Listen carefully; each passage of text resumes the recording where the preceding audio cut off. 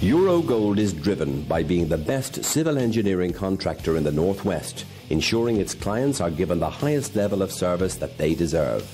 Eurogold work in a wide range of industry sectors, including house building, highways, commercial and industrial build.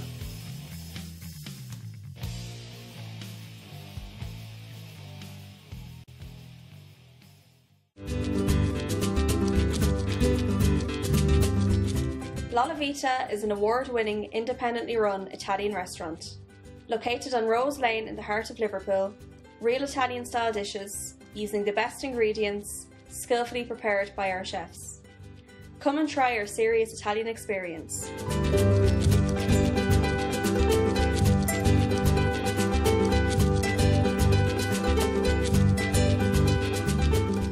Supreme Upholstery Limited is a manufacturer of quality bespoke upholstered furniture. Come along with your ideas for that perfect sofa to fit your home and let Supreme bring your ideas to fruition. We also offer a service to the contract market, including large hotel groups and small family-run business.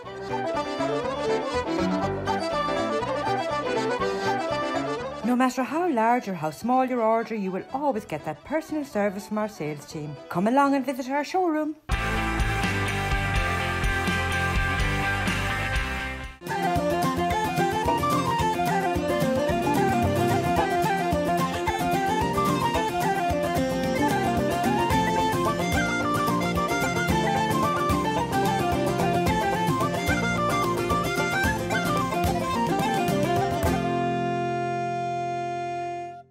Hello and welcome to the Irish in the UK. This week we're featuring a story about the Luton Irish Forum, which was originally formed to help and support the Irish community right across Luton and the surrounding areas. Over the years the Forum has developed and diversified into many different roles. Noelette Hanley, who has been working with the Irish community in the south of England for over 20 years, is going to join us now and tell us about the Luton Irish Forum.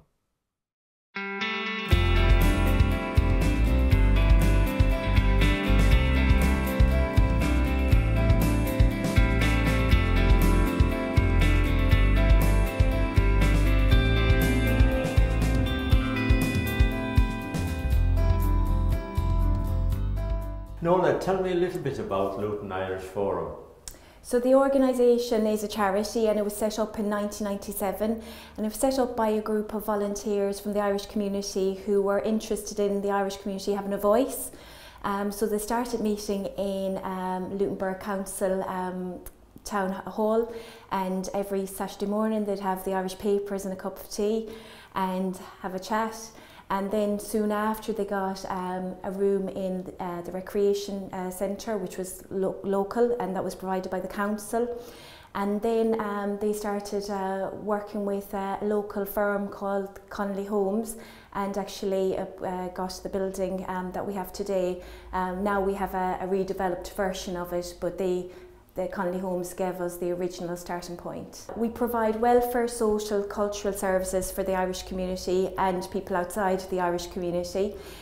So within our welfare service we provide support with accessing welfare benefits, support with applying for an Irish passport, housing issues, help with returning to Ireland information, and support with going to appeal or a tribunal. With our cultural work, we organise the annual St Patrick's Festival. We deliver workshops in schools and in other community venues. And then we have 13 social clubs, so it ranges from baby and toddler group to the Tuesday and Wednesday club, which people can come to and have a game of bingo, a raffle. They can meet friends, have a cup of tea, some currant bread. Then we have tea and chat, and then we have specialist groups such as art class, calligraphy, Irish language and the Literary Society. Tell me a little bit about your volunteering.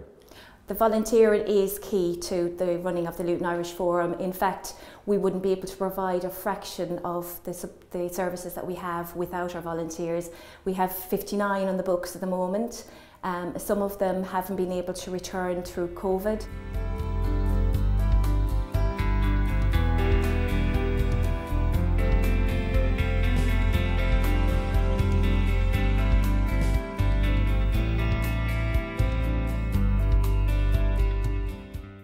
during the COVID-19 virus and the lockdown, but I know that you've done a great job here in Luton. Tell me a little bit about some of the work that you've done to support the community. Straight away we thought, well, we need to keep contact with the community, so there was a number of initiatives. So we developed a shopping service, and that was for people who weren't able to get shopping. Either they might be shielding or they might be frightened of going out and about. We also provided a befriending and reassurance service via telephone, and that was run by a volunteer called Marion, who's also the secretary on the board, and she contacted about 50 people every week to just check in to see if they were okay. Of course, you've got the groups up and running now again. What's that like for people that's been shielding, locked in, and now they're actually coming back again gradually? You can see the development. You can see that I think people were apprehensive when we opened our doors on the 1st of September. People came in, they were nervous. We had done a survey and asked them about any specifics they were concerned around, so we knew we had to kind of take it carefully. So we reduced the numbers to only having 15, and people, I think, took a couple of weeks to settle in. Now we're a month on, and you can see those same people, they're coming in, they're feeling a bit more relaxed. They know the routine, they know it's a one-way system in, they know to hand sanitize, and they're seeing people they know. You know, it's kind of important community connection that they don't have. So this might be, for many, the only place to come in the week. Now, you mentioned St Patrick's Day parade, and of course it's always a great day here in Luton. What do you think is going to happen next St Patrick's Day? It's very difficult. We're really hopeful that we can put on some events around St Patrick's to celebrate this important day, and the day that most people look forward to here. But we have to be cautious because of COVID restrictions. So we are planning now, looking ahead, taking kind of note of what the government have got to say. It's unlikely it would run in the same way. We might have to do a scaled down version, or something that is socially distant, or something that's provided online. Now, on a brighter note, it's not all been bad news this year, because of course you got a lovely award, you got the Queen's Award. Tell me about that. Back in early June, we were aware we'd been nominated by Lord Mackenzie, who's Lord of Luton, and it was for the Queen's Award, which is a prestigious award, and it's only given to over 200 people nationally, or 200 groups nationally, and we were one of the four groups in Bedfordshire to win it. And it's an award for outstanding achievement in volunteering. Noelette, well done to you. You do great work here at Luton Irish Forum. Lovely to see you again. Thank you very much.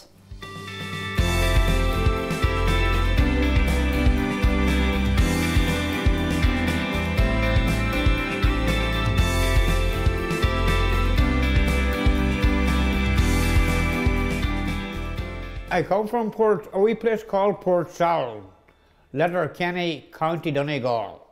Wow. In Ireland. And when you first immigrated, where did you come to in England? I went to Bristol to my sister. Right, okay. And then you moved up here to Luton? Yes. How long have you been here in Luton? Well, I went to Yorkshire to work with the firm that I finished up with. And I'm in Luton over 20 years. And the Irish Forum here is very good to me. They do everything for me. Nicola is very good to me. Lucy is very good to me. Heather is very good to me. They all are. So how often do you come in here? If I have any forum that I want filled in, or any forum I get, any letter I get, I take it on to them. They're the best organisation about here. They'll do anything for you. They can help you in any way you want. I got my passport done and back within 5 days. Tell me, how did you manage during the lockdown? How did the Luton Irish Forum look after you then? Oh, if I wanted food, it would come to my door, and I would come in then when I was fit to get downtown again and pay them.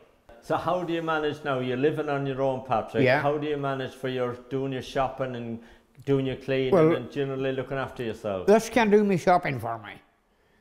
I go walking with this and I have my wee box underneath me. Okay. That carries my shopping bag. Yeah. And I keep my keys in my pocket. Now you were telling me you'd love to go to Ireland this Christmas. Yeah, but I can't. I can't with this coronavirus. It's too dangerous. Have you got family in Donegal? I have a sister that lives in the home place, and I have a brother that lives down the road from there. I wasn't back now for about I think it was a year and a half since I was there, maybe 2 years. But I'm going back now when this thing is all cleared up. Yeah. And I might look for a place back there. Yeah. And finish my days in my home place. Yeah. My homeland.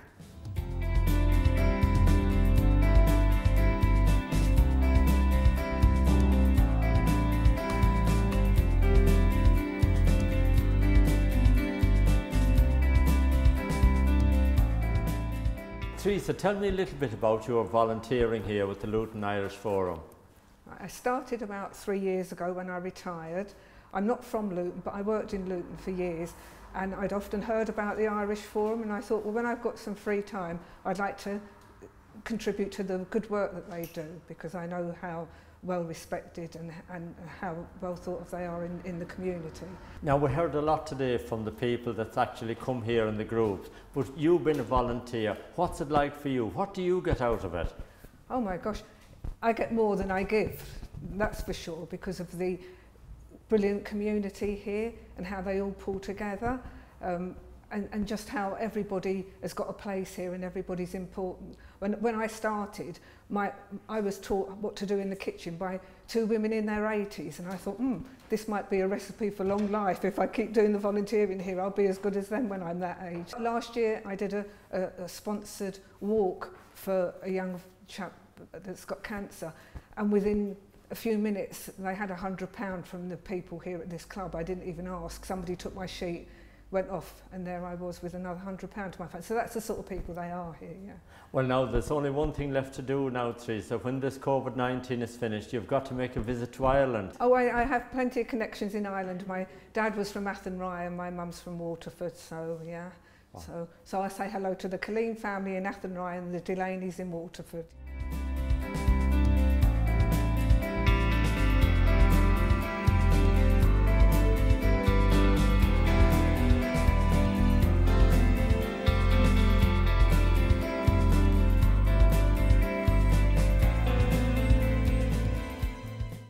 Isn't it great to see the community and friends out and about enjoying themselves again?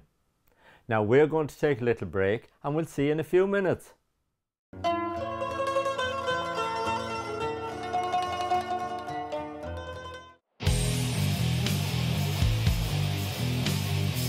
Eurogold is driven by being the best civil engineering contractor in the Northwest, ensuring its clients are given the highest level of service that they deserve. Eurogold work in a wide range of industry sectors, including house building, highways, commercial and industrial build.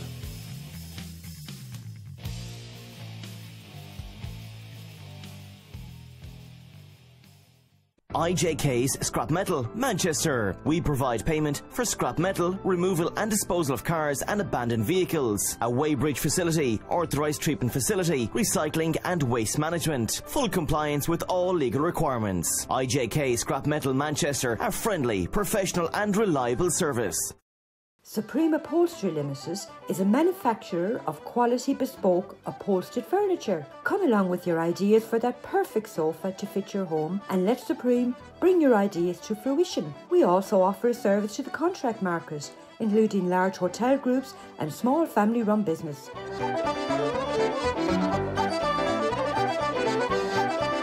No matter how large or how small your order, you will always get that personal service from our sales team. Come along and visit our showroom. The Warrington Irish Club, 83 Orford Lane, Warrington. A friendly and welcoming club keeping the Irish culture alive. We have Irish and country music every Saturday night, tribute nights, race nights, charity nights and karaoke. All live sports shown on the big screens. We have snooker, dominoes and crown green bowling teams along with arts and crafts. Pop in for a friendly welcome and to book your event at the Warrington Irish Club, give Frank a call. La Vita is an award-winning, independently run Italian restaurant. Located on Rose Lane in the heart of Liverpool, real Italian-style dishes, using the best ingredients, skillfully prepared by our chefs. Come and try our serious Italian experience.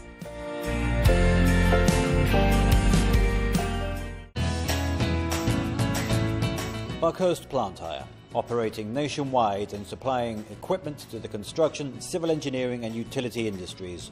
Buckhurst is synonymous with quality equipment and excellent service. Call us today.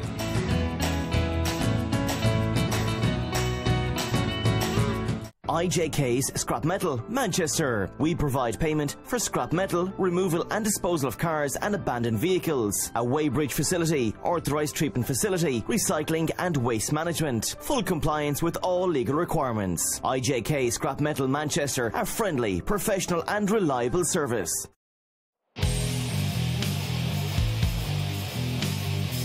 Eurogold is driven by being the best civil engineering contractor in the North West, ensuring its clients are given the highest level of service that they deserve. Eurogold work in a wide range of industry sectors, including house building, highways, commercial and industrial build.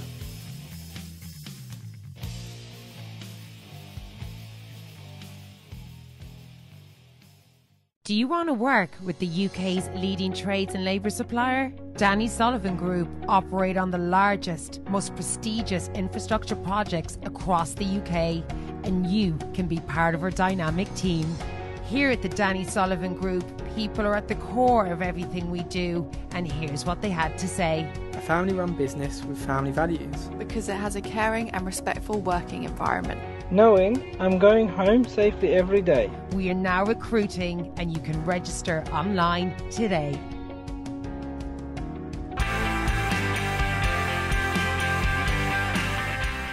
Welcome back.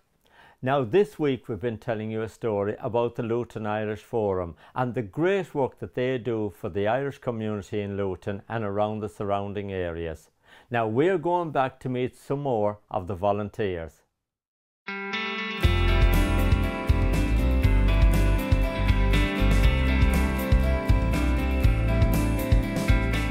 Tony, you're a very popular person around these parts because you've been Luton Volunteer of the Year. Tell me about that. Well, Martin, I joined the Irish Forum in 2002, so I was like doing volunteering. I help everything. I used to, and my manager asked me to do, I did the best I could, so I look after people. I used to look after a man in a wheelchair as well, and calling the bingo every Tuesday and Wednesday when it was good, and everything like that. And there was to be done cleaning and cleaning the yard outside. It was cleaning the snow around. Plus, I do St. Patrick on St. Patrick's Day. I started that in 2003. So this year was cancelled, as you know. Anyway, now, I like doing it. Now I know you got another award, which means an awful lot to you, because you've been Irish Person of the Year here in Luton. Oh yeah, well, they gave me all these awards, the management here, Tom and Noelette. But I don't need it. I do it for my own good. I like doing volunteering. I don't want these awards. I know it's nice to get them, yeah, but you know, you don't do things to get anything. You just. But you've done a hat-trick of things, haven't you? Because not alone getting the Irish Person of the Award and the Luton Volunteer of the Year, you also got the Luton Mayor's Award. So tell me about that. Oh yeah, that was a few years ago, yeah. Yeah, it was good, yeah, well.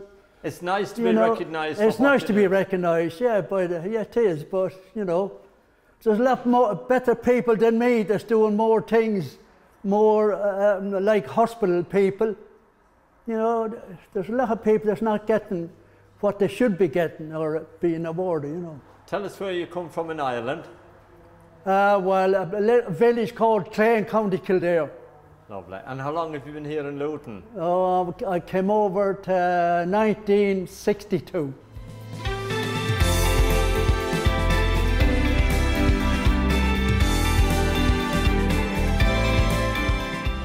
I'm Margaret. I come from a little place called the Loop, County Derry. At the age of 22, I came to Luton, and I've been here ever since. That was from 1964. Tell me about living here in Luton and what it was like back in 1964. It was quite hard at that time, but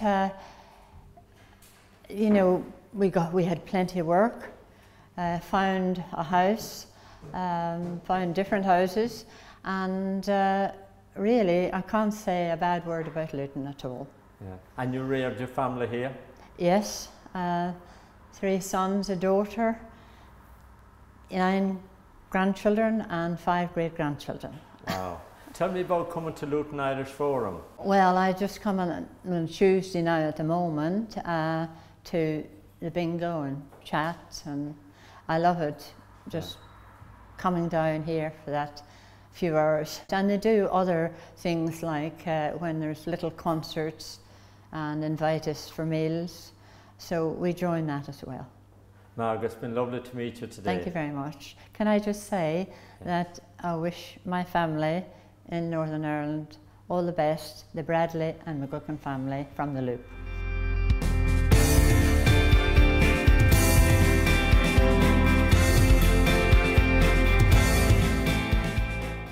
Oh, I got involved in coming to the Irish Forum about 5 years ago. We come to the bingo every Tuesday. Really look forward to it. All our friends. It's the hub of our community. Really, really wonderful place. They do so many good things here. They help us Irish out immensely. It's wonderful, and they have all the parties and Patrick's Day and Christmas and all the other activities that we can take part in. Like to get involved in things as well and be part of the community. Yeah. It's like one big family. Yeah, and of course there's a lot of Mayo people here in Luton. We know this from your big Luton celebrations. That's right, yeah. We support the Irish Mayo Association in Luton, and they have wonderful things. They do wonderful things as well. I have 2 great friends there, Helen and Eamon. Now tell me a little bit about your Mayo connections and where you come from. I come from a place called Bunnyconlin. A lot of Bunnyconlin people, a lot of Mayo people around. I've spoken to Annette earlier.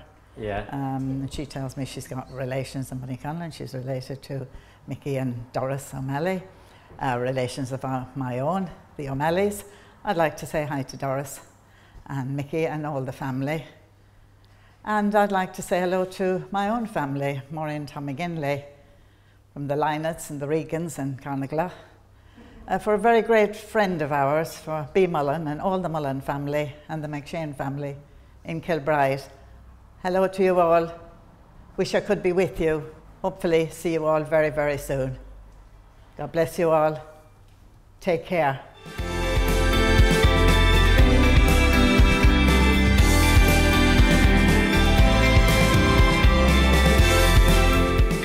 Tom, going forward now, where do you see the Luton Forum? We do hope to develop this going forward, and we will abide by the rules and regulations, but going forward obviously there is a great demand for our services, our welfare services, and a great demand for our social services, and particularly the elderly who continue to come with us. And also we're doing quite a lot now with young people as well, and second, third generation Irish.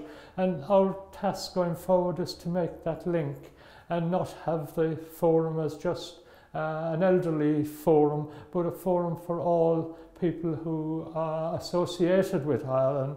And of course the younger people are great mixes, and we are involving more and different nationalities, and trying to make the whole forum a place that everybody can come, feel they're comfortable, feel really they're at home. And so we do want to develop that, but we also want to develop further how we can help people who have, there's needs. There are great needs in Luton for housing, for instance, and there are people obviously, and there is a great demand, I think, for people, especially with COVID. For the first time, people start thinking, well, should I downsize? Should I have somebody to look after me? Because there's people have been almost abandoned until organisations like us got out there and took delivery of stuff to them, delivery of food, and that we are hoping that there will be a cure to the pandemic, and then we'll be able to move forward even in a better and stronger position. I feel we will be stronger, because as I talk to people, they feel more and more thankful and grateful that people have contacted them. Just picking the phone up has made a massive difference to people. You know, we have our secretary, Marion, who is phoning. She phones every week. She phones them up and has a word with them. She's back now with the tea and chat on the Thursday, but up to then she was phoning everybody, and she continues to make contact, because many people, once they leave us, they're on their own and they haven't been out. And so what we found that once we've opened up again after the lockdown, people were delighted to come back and felt that they were part of the community again.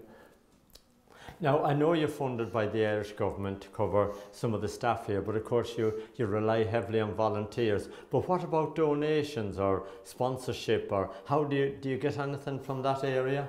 Well, of course, for St. Patrick's, we get sponsorship from a number of organisations, a number of business people and that, which is very helpful. We get donations, we get people donating to the bingo prizes and stuff like that. But in the main, we're depending on our chief officer to seek bids and to gain funding for various other issues that we deal with, including the younger generation and how we deal with that. So yes, we do, and we're very grateful to people, but there are just people who come in, they get a service, and sometimes they feel that they want to come back and make a donation to us, and that is possible. Of course, going forward, with all the pressures on companies and all the pressures on charities, I really do feel that we are going to be very much dependent on donations from local people, local generous people, to help us go forward and build a better Luton Irish Forum.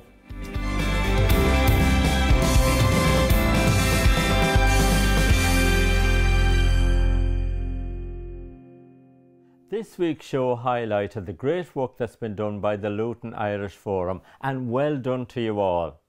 But there are so many great community groups up and down the country who are caring for our Irish community week in, week out. Where would we be only for the wonderful volunteers and helpers who give up their time to care for the community? Well done to you all, and I would like to thank each and every one of you for caring so much and for keeping the friendship and the spirit of the Irish people alive. Now that brings us to the end of the show for this week. Henry McGlade is back with his show from County Mayo next Thursday evening at 7 o'clock, and we are here with the Irish in the UK at 7:30. Until then, take care of yourselves, and we'll see you next time.